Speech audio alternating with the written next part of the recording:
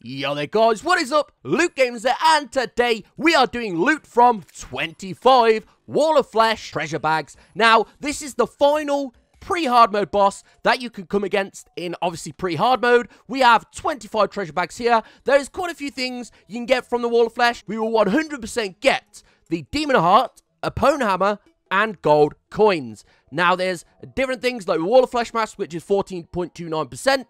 Now, we've got 25% on Summoner Emblem, the Sorcerer Emblem, the Warrior Emblem, and the Ranger Emblem. Of course, if you get one of those for the class that you're playing as, they could be very, very helpful in hard mode. Now, we've got the laser rifle, 33.3%, along with the breaker blade and the clockwork assault rifle. Again, they could be pretty helpful in hard mode when you hit it. Like I always do, open them all up, and if I do go over, I'll just pick them up after, because it's so much easier to do that. You can just see all the coins scattered along the floor, which my Stardust Dragon is taking out. 3, 2, 1, let's go!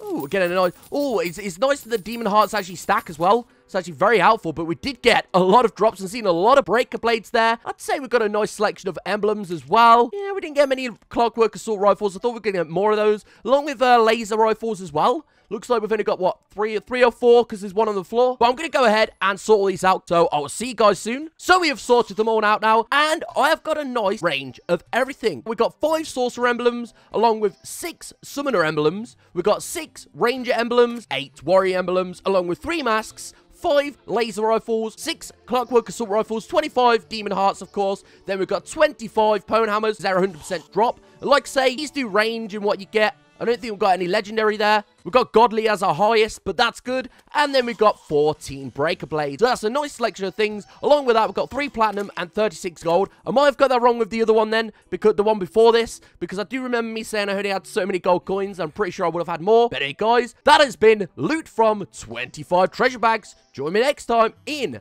Loot from 25 Treasure Bags. We'll be starting off probably with the Destroyer, and then going along to the Twins and Skeltron Prime. There it guys. Hope you enjoyed. Please leave a like and subscribe. Stay frosty, and peace.